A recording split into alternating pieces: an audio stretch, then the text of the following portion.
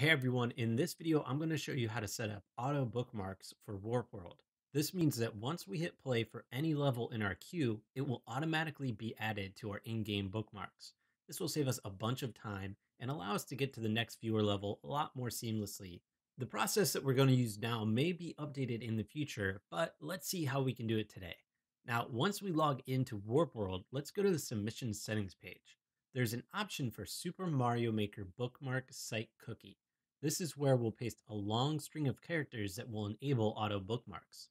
Clicking Learn More will give us a pop-up that actually lets us walk through the instructions needed. Now, first, I'm going to go into Google Chrome, and we're going to open the bookmark page for Super Mario Maker. This is their official bookmark site. Now, I'm going to go ahead and then log in. Next, I'm going to go to editthiscookie.com, and under Get It Now, I'm going to install it by clicking the appropriate link and hitting Add Extension. This will basically add a Google Chrome extension.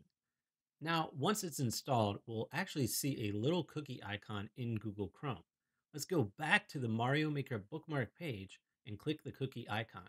We'll see a couple of drop downs, but the one that we want to focus on is underscore Super Mario Maker bookmark underscore session. Once we have this section expanded, right click inside the box, hit select all, and then copy all of these characters. Now go back over to the Warp World settings page and then paste this entire value in. Click Save Settings, and that's it.